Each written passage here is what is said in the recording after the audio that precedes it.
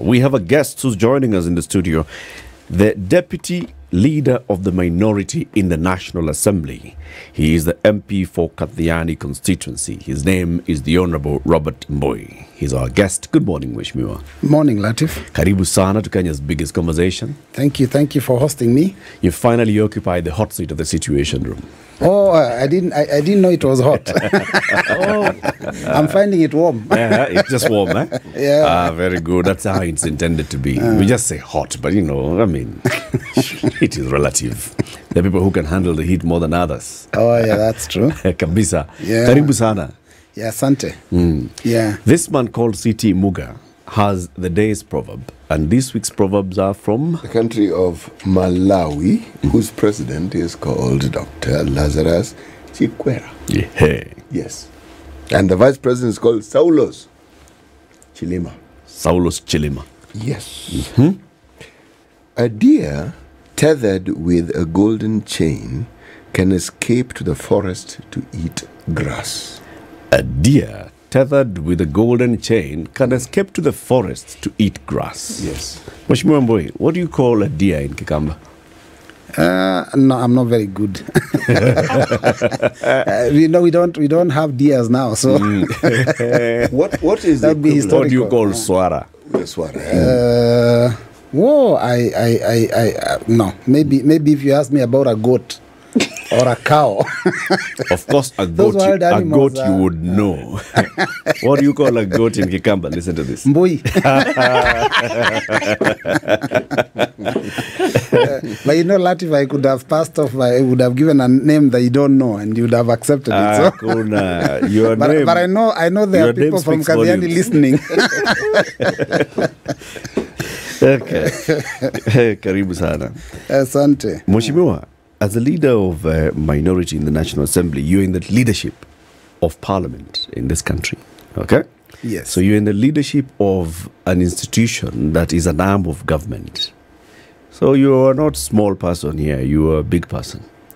Parliament, according to the headline today in the Standard, is under siege. And let me read.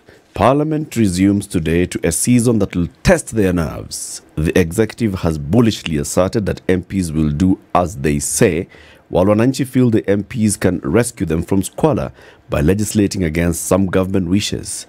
Will government whim prevail? Of course, here, the whole focus is on the finance bill and the preparation of the budget for the next financial year. And the feeling is that members of Parliament are just going to be told what to do by forces from outside Parliament and fail in the execution of their mandate to represent the people on matters of taxation. What do you say to that? Latif, I think it may not be exactly what is in that headline. Of course, there's the attempt by the executive to muzzle and bulldoze and bully Parliament. But the reality is that in 2018, there was a finance bill that also was contested. And that was when the former president was trying to introduce an 8% VAT on petroleum products. This finance bill is much worse than that one, because not only is he doubling the VAT, he's also doing a raft of other tax measures that are completely unacceptable to most of our people. So I think if when we had that finance bill in 2018, many members of the National Assembly opposed it. In fact, members who are belonging to the then ruling party Jubilee, who are expected to, just support blindly. And I think I want to imagine that even within this period, we may have quite a number of members from the Kenya Kwanza side that will see reason and vote with their conscience and vote for the best thing, for the sake of the country, not for the sake of the executive. In fact, Latif, the Constitution of Kenya 2010 and Article 95 spells out the roles of a member of Parliament. And one of them is to represent the people. And when you represent the wishes of a people, then that means that you have to do what is in their best interest. And at the same time, one of the other responsibilities members of parliament have is to oversight the executive. So our only connection with the executive is to oversight them, to make sure that the money that is given to them is spent prudently. So for any member to listen to the voice of the executive on how they will vote, in how there was, how they will, collect money, more money from suffering Kenyans would, in my opinion, be totally unacceptable. But of course, there are those sycophants that, you never miss out a few. But I want to imagine that majority of members would likely vote their conscience. But you heard the president himself, he's threatened members. I mean, it was out there. I mean, if we listen to his tone of voice, when he said he also wants to see those that are opposed to providing jobs, and I'm wondering which member of parliament would be opposed to providing jobs. We are only opposed to increasing taxation on Kenyans who are already highly taxed, and at a period when the economy is doing badly and the cost of living is almost unbearable. So I think he's mixing issues and, sugarcoating words so that he makes members who oppose this bill look like they're enemies of the people. Yeah, that's really the position. All of this, Mweshima, even as we talk about it today, all of this from today seems to rest now on the shoulders of Parliament, of the National Assembly. And to say that the decision that will be taken moving forward, then forever we will say, doesn't matter what it is, forever we will say, well, it was Parliament that decided, and that's why we are here. Whether it is Finance Bill no, and then it has to all come, reconstructed, or Finance Bill yes, go as it is. It will all be on the shoulders of Parliament. Threats and other proclamations notwithstanding, is Parliament cognizant of that responsibility that rests on their shoulders when it comes to something like this? It's Finance Bill today, it will be another bill tomorrow, it will be another piece of legislation the day after that. Cognizant of the responsibility heavy that rests on its shoulders to move along things like this. I think your comment, says it all, because when people vie for elective office and spend time out there with the public, one of the things that they promise people that elect them is that they will make life better for them.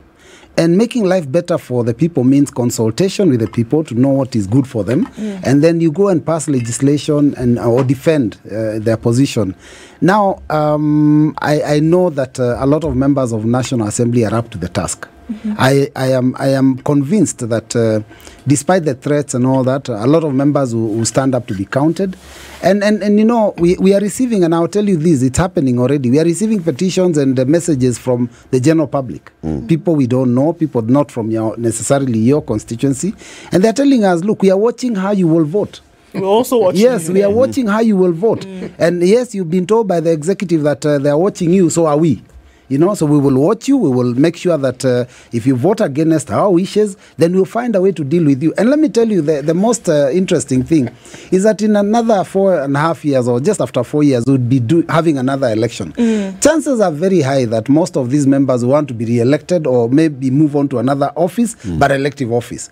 And the people that will be voting are the same people that are telling them, do not dare to vote in support of a bill that is going to, impose higher taxes on us at this current situation. Because, the main issue is that we are going through a very difficult economic time. There could be periods of, when the economy is doing well, that even a little bit of an increase in taxation may not hurt anyone or may not hurt people much. But this current situation is really, really nasty. So I want to imagine that because the public is what puts you in office, that members are also careful when they are voting. And I'll tell you this, if you vote in support of the president today, in 4 years' time, the president will not be able to make you be re-elected. Whether he likes you or not, the public will be the ones that make that decision. And you've seen people vying for presidential office. They walk around with you and they realize though you are very unpopular on the ground, and they will pick the next best alternative and work with them. So members need to know. And if you lose your election, the person who wins the presidential seat will not remember your phone number. They'll block you instantly because you'll be trying to call them around asking for a position of CAS or some other and you will not head, get it. and you become a burden. So what trumps the other? Because here we are, that obviously there is the executive saying, this is what I want you to do. There is the electorate saying, this is what I want you to do. What trumps the other, as opposed to then being able to legislate or represent with responsibility of conscience? I think. Or are you going to do it because, okay, well, let me vote this way because if I don't, I will not be elected come 2027. Or let me vote this way because I don't want to be in the bad books of the executive. Or let me actually, in my position, do what is right, what I am supposed to do. So it really doesn't matter what side you fall on. If you're doing the right thing, that should trump everything else. So where are people? I'll say two things. One, I think the first thing is that you have to vote with your conscience. Do what you think is right, what you think is to the best interest of the people that you're representing, because you don't represent yourself. When I speak, I don't speak for myself. I speak for the people of Kathiani constituency. And so their opinion matters. And the Constitution, Article 10, talks about public participation. And this is one of the very shocking things. You have seen members of the general public from people have sent over 1,000 memoranda to the Committee on Finance, telling them their opinion. A lot of organizations have actually presented themselves before the committee. A lot of individuals have also gone before the committee to present their views. Over 90% of the presentations have been a total rejection of the finance bill.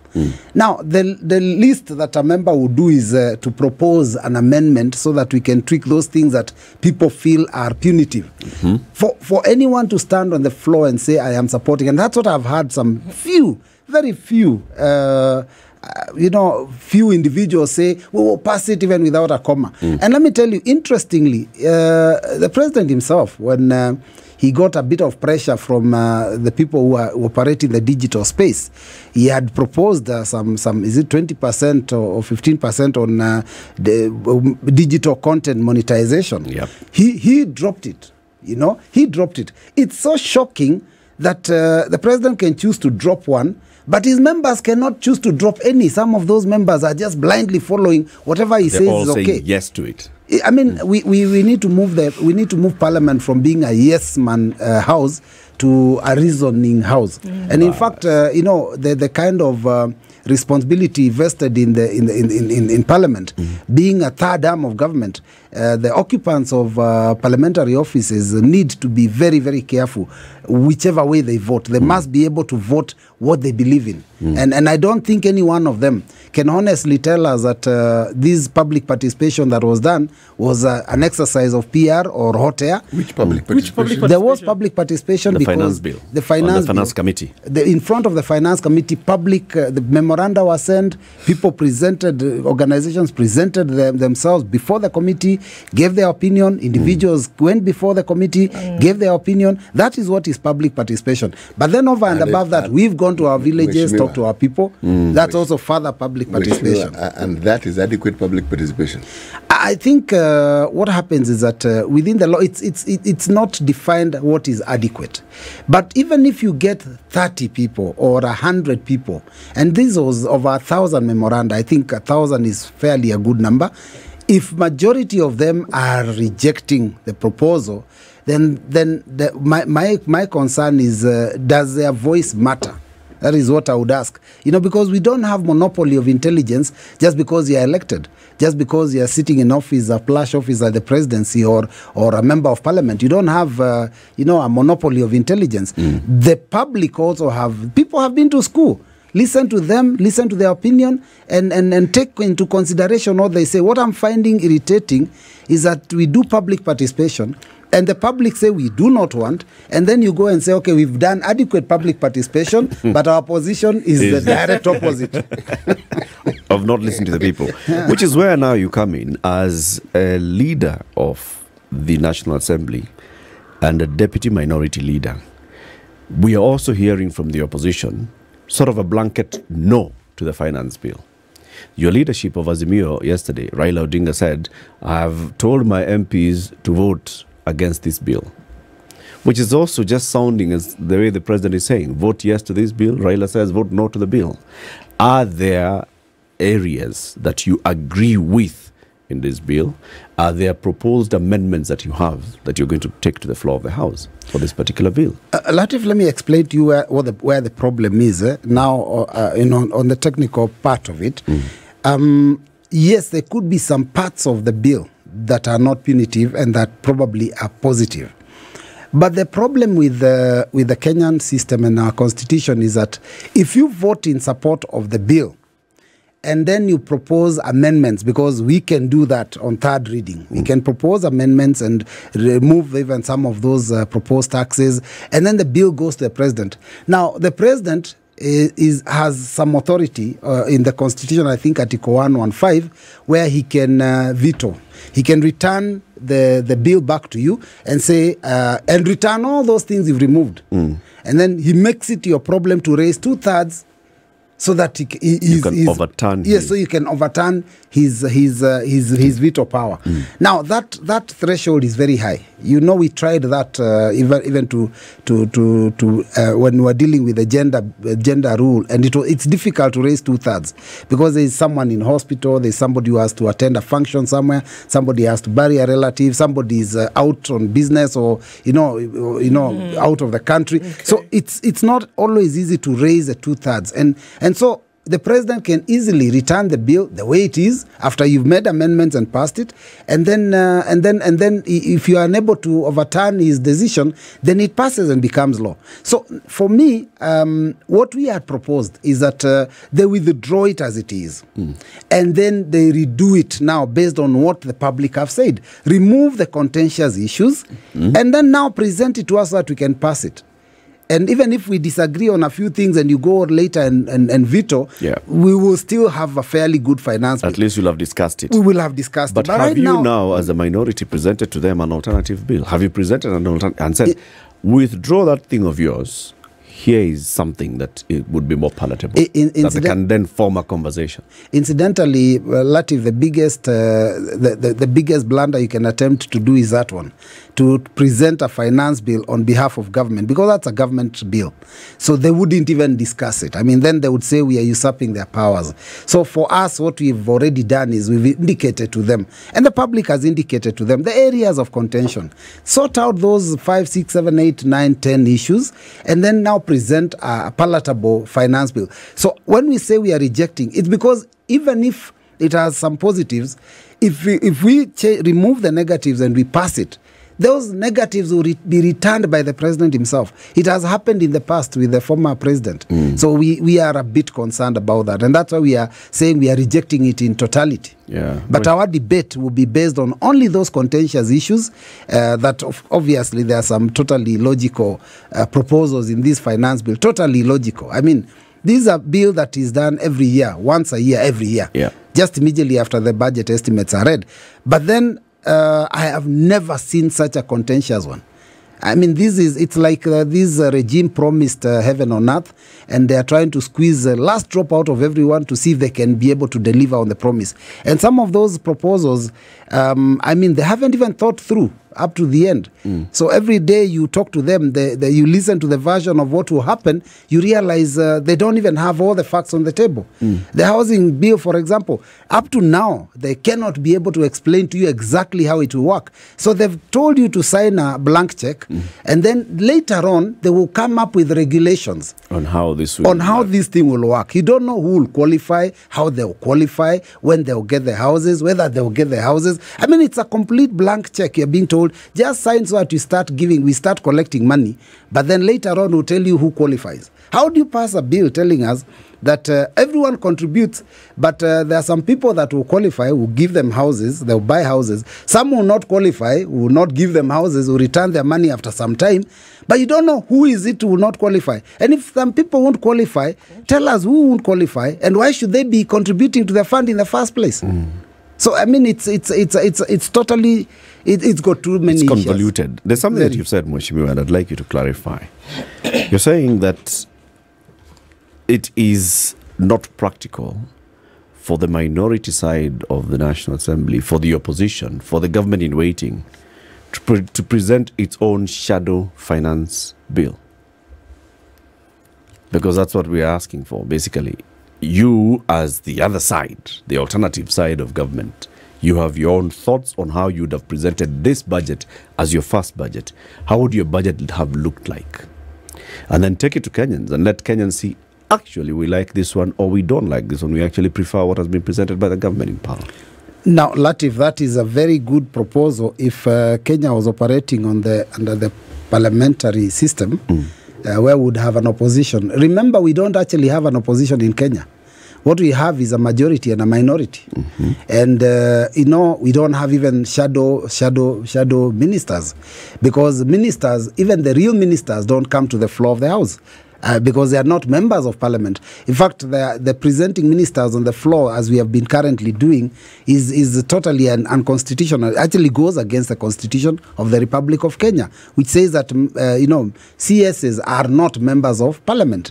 So really, if we were operating on the parliamentary system, we would have our own shadow finance CS who would be able then to present an alternative budget. But right now, the system we are operating under is a presidential system, which means we are minority. And all of us in the National Assembly have the same responsibility, whether you are in the minority or majority side, whether you are elected on the president's side or not.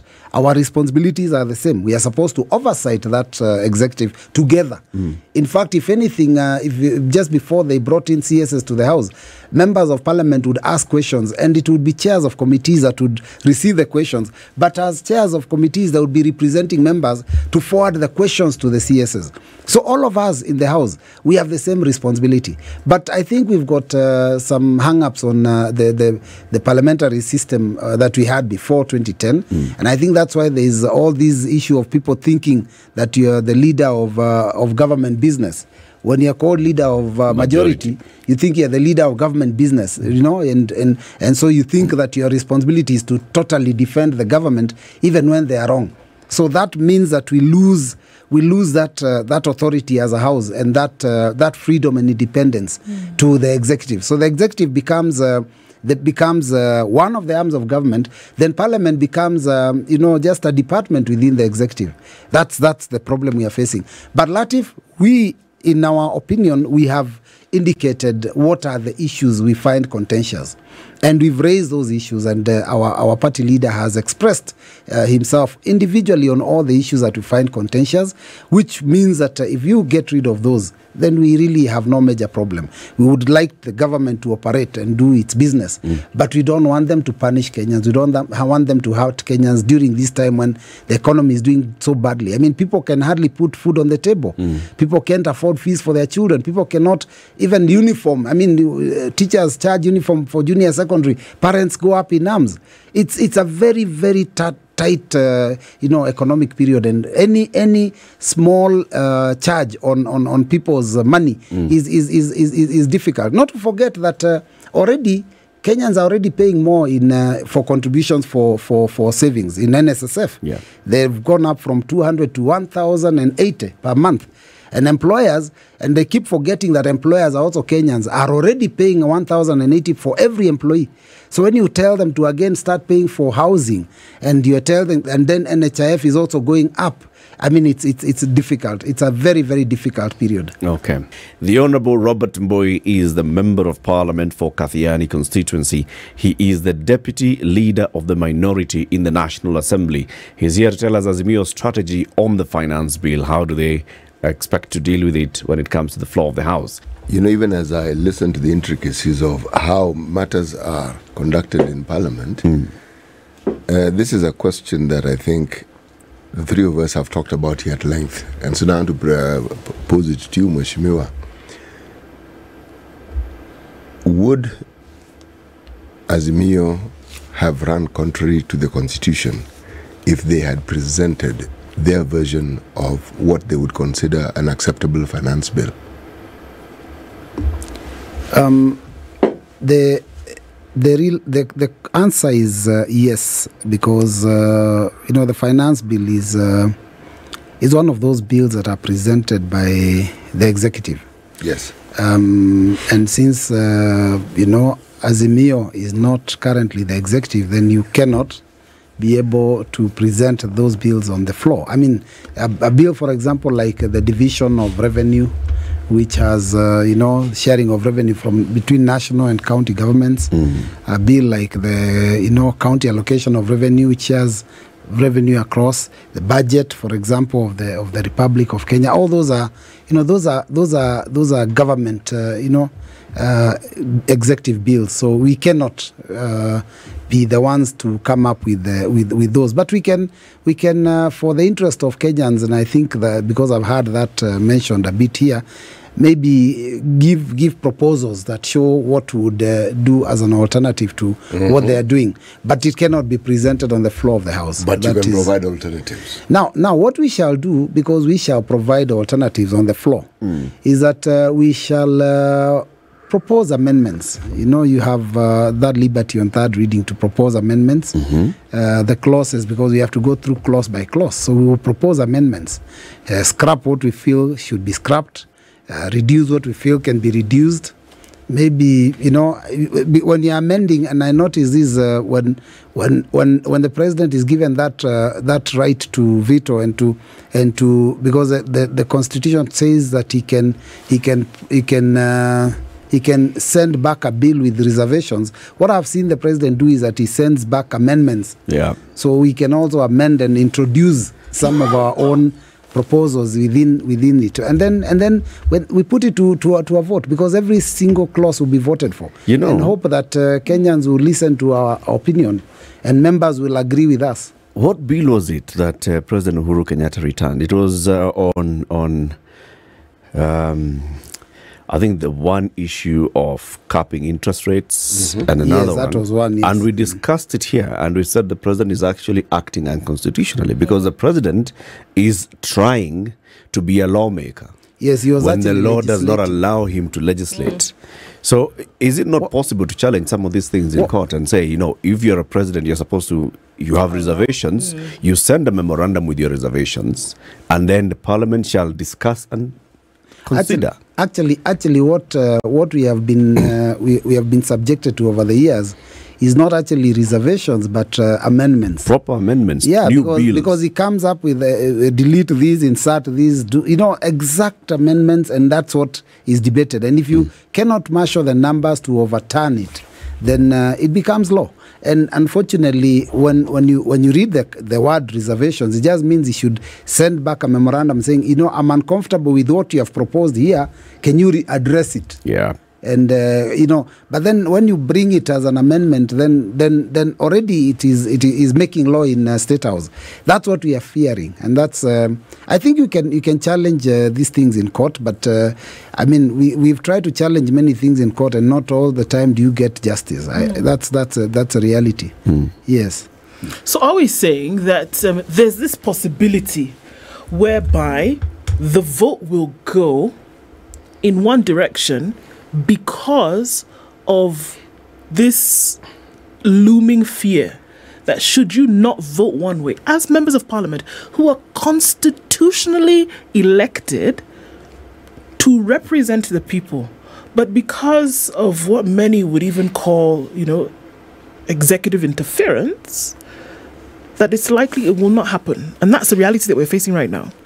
When you listen to the communication from the head of state and the deputy, it was actually a threat, and I think the deputy kind of put it a little bit more clearly that if you vote against it, then we are likely to refuse to do development projects in your constituency. And that's a totally unconstitutional and totally illegal even statement coming from someone holding such an office.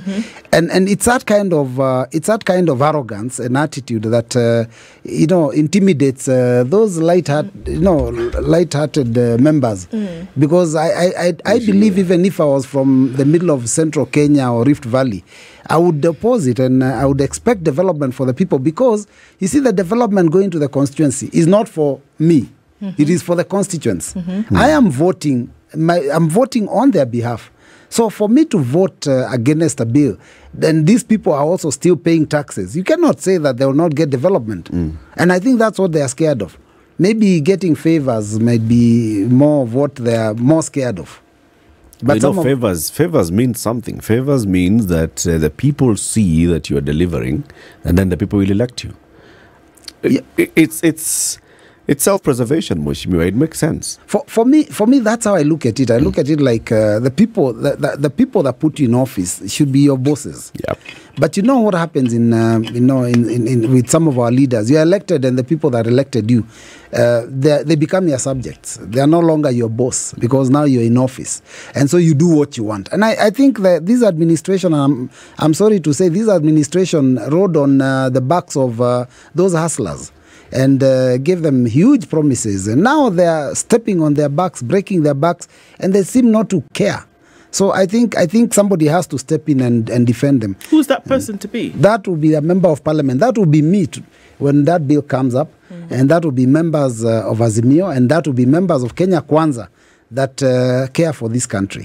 We let me say, there's been this, this talk on talk shows, on TV, and in funerals, where people want to make it seem like Kenyans haven't been paying taxes. I've had that debate, and it's very tiring. We've been paying taxes for the last 60 years from independence. We've been paying taxes. We are not saying we don't want to pay taxes. We're just saying do not increase the amount of taxation that Kenyans are paying. It's a wrong time. People are suffering. Why would you wait for me when I am? It's like even if we are fighting, we have a boxing match and I knock you down. Yeah. I cannot start kicking you when you're down there. I'll wait for you to stand up. Wait for us to stand up. When we are on our feet, then you can now maybe throw the next punch. Okay. But now Kenyans are on the ground and they're being trampled upon by this government. It's unfortunate. And sorry to say this, but you see, there's also been a lot of division in the run-up to the elections. They told us it's hustlers versus the dynasties. Immediately after the elections, we were told it's those that are shareholders versus non-shareholders. Now we've been told it's people with salaries versus the ones without salaries. It's unfortunate, but there are so many hustlers that have a salary. I mean, if you're earning 15,000, 20,000, you're a hustler. Why would you be subjected to more taxation? And then you're being told that you're doing very well, money must be taken from you because somebody in the village is not earning so that they can be employed. And the reality is that they cannot explain to us exactly how they will do it. Yeah. Mheshimiwa, there are crocodile tears, and MPs have been accused of shedding crocodile tears collectively as a National Assembly. Because we are at this point where we are discussing how to finance the government for the next financial year. Already, Parliament has okayed for the government to spend 3.6 trillion shillings in the next financial year. Already, that has passed. And we did not hear much noise from members of Parliament when they were saying the government can go ahead and spend 3.6 trillion shillings. When Parliament was looking, and it receives all this information every month from the National Treasury, and you can see that the revenues that have been raised by government are not even going to hit their target for last year. The estimated total revenue for this year is going to be about 1.8 trillion shillings. Then the government comes to Parliament and says, we are going to raise 2.6 trillion shillings next year. Some of those questions that should be coming from Parliament. How is that possible for you to raise that when you have not even met your target that you presented last year, are not asked? So when we hear parliamentarians now talking about the finance bill and, we are representing the people and we speak for our people, why didn't you speak for the people? When the executive came to you and sought your authority to spend 3.6 trillion shillings, you said yes. When Parliament came to you with a revised revenue estimate and you did not raise a question, you did not even force them to cut back on spending, and now you are raising an issue with what they want to raise next year.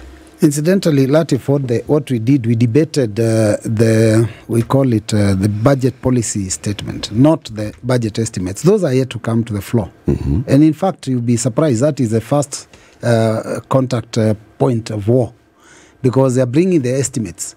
And those questions now will be asked when they present those estimates to the floor of the House.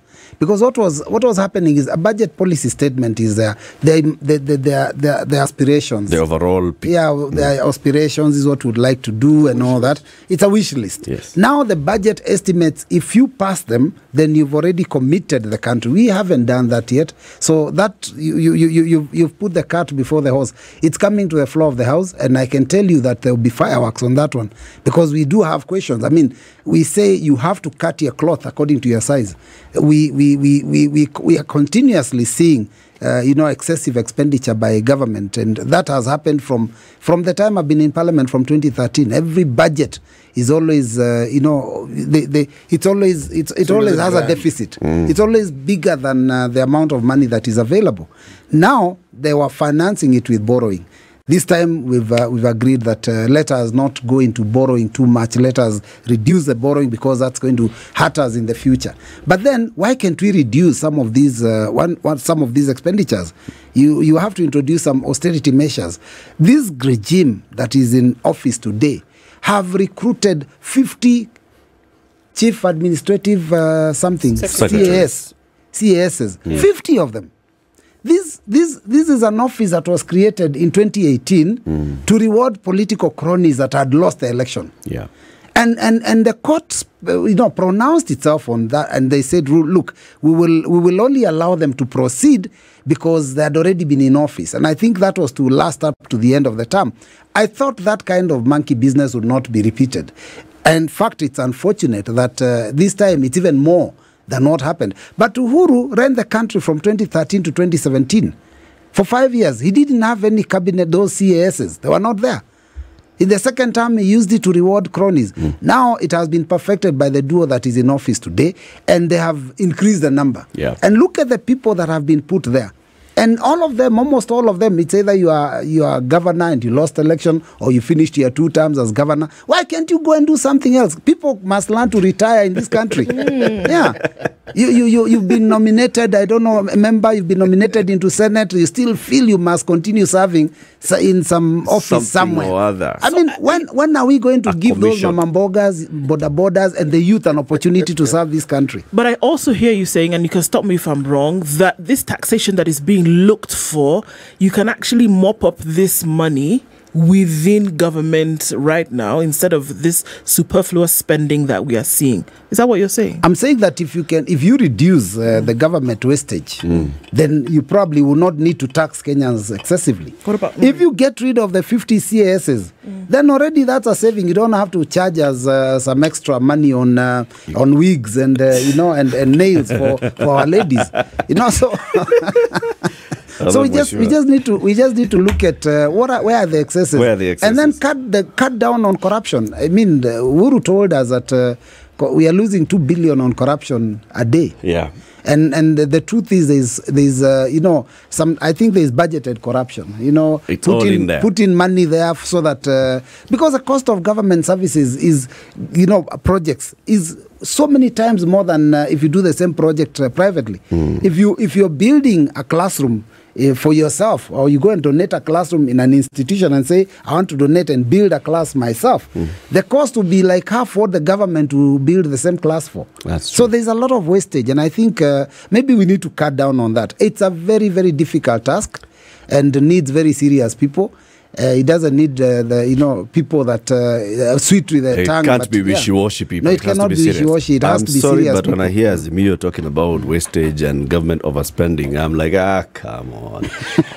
Azimio was in power just a couple of months ago with Jubilee and all these other parties supporting Jubilee's tenure in office. When Jubilee introduced the chief administrative secretaries, all of you kept quiet. Jubilee, plus ODM, plus Wiper, plus other Azimio members were pushing for BBI, which was going to increase members of parliament by 70 new constituencies. So when I hear Azimio talking about government excess, I'm sorry, but I have to question, what moral authority do you have to lecture anybody about a bloated government? Now, I've had this conversation many times, and what surprises me is that a lot of people seem to think that, and let me speak for myself and my party, Wiper. Yeah. We were never in government. We have never been in government. I've been in opposition from 2013 up to now. I was deputy leader of the minority in the last regime. I was in the minority throughout. And, there was a handshake, yes. The handshake took place between our leader, then called Coalition, Raila, and Uhuru. And what was the purpose of that handshake? I think it was just to tone down the political temperatures. Raila was never a cabinet secretary. Raila's people were not ministers. By the time the handshake took place, already the cabinet had been formed, and all these offices had already been appointed, including those CASs. No. CAS happened later. Oh, it happened later? Yeah, after handshake, yes. All I know is that all those offices were offices that were created for purposes of, for supporting Jubilee in office. And we were we retained our position in the minority. The thing is, there was a cordial working relationship. Yeah. But Raila was not part of government. Some Wiper people were appointed CASs. The current governor of your county, yes, Machakos, was a CAS. Oh, lucky her. She never moved to Jubilee. She was Wiper all along. So Wiper benefited from those things that were being done by Jubilee. Well, two wrongs don't make a right. If there are mistakes made in the last regime, don't make them again. We must correct them in this one. So I have a moral authority to say, yes, there were mistakes, but let's correct them. You cannot, like they've told us, Kenya Kwanza told us, if you find yourself in a hole, don't continue digging. So I'm saying we were in a hole, stop digging. Stop digging. And you who has the shovel today, stop digging. So you have the instruments of power. You with the shovel, stop digging us deeper into this hole. We will try our best, but I have stopped digging. Yes. What happens if your numbers are not sufficient to block the passage of the finance bill? It's going to be unfortunate because from where I sit, I think the public has spoken. And it will be unfortunate because, our workers in this country are governed by, they all belong to unions. And I am of the opinion that most of these unions are probably going to ask their members to down their tools. So passage of this finance bill will probably also create a bigger problem. In fact, by us agreeing to change a few things here and there, it might be even better for the government to continue running its affairs.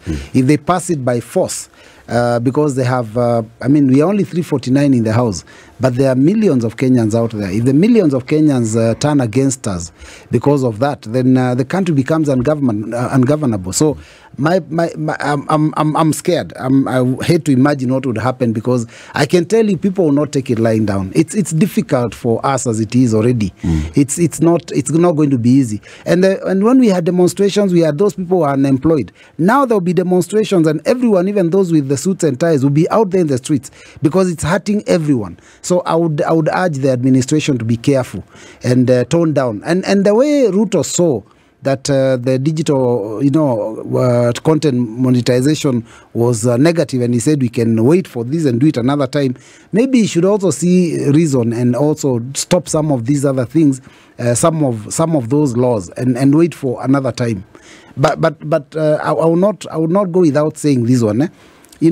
There's one of the things I've introduced, and this has been one of the most shocking things, is the one on 16% VAT on insurance claims. Now, one of the principles of insurance is indemnity. And indemnity means that when you insure your vehicle, if it is worth 100,000, you will never gain and you will never lose. So the value of your car at the point of the accident must be retained as it is. So you cannot take a car and it is worth 100,000, then insure it for 200,000. If it crashes, they'll pay you 100,000. That's a value you had at the beginning. Yeah. That's indemnity. Now, how do you tell me that my car is worth 100,000, it crashes, then the insurance company pays me 100,000, then you take away 16% of my car. So the accident costs me 16%. Why should the accident cost me, and that's why I'm insured? There's some some of these things, I don't know what was happening where they were when they were making some of these proposals. But that's what I'm saying. Because I saw the president saw one of them and he realized this is a mistake. Maybe these people on the digital space need to get to him the same way they got to him on their matter and show him some of these other, So while we're here, This is just completely ridiculous. I mean, that goes against the principles of insurance. And it's on all insurance. Imagine. Whether it's general insurance, medical insurance, Yes. health insurance. So you're going to hospital and imagine, you're already down. Yeah, so you're already sick, down. you're paid, sick. and then now they take away. So now if you're paid $1 million, you have to figure out where to get 160,000 to top it up. What if Because they will take- someone passes away on their life insurance? So it means the family is going to pay The payout. 60%. Yep. for death. At death. yep, So we have a So insurance payouts 16% VAT. it's a death tax. I mean, it's You die, we tax you. you get sick, we tax we you. tax you. You have an accident, we tax you. It's madness. Mheshimiwa, thank you very much for joining us today. Thank you. Come again soon. Thank you. It's been a good one. Spice.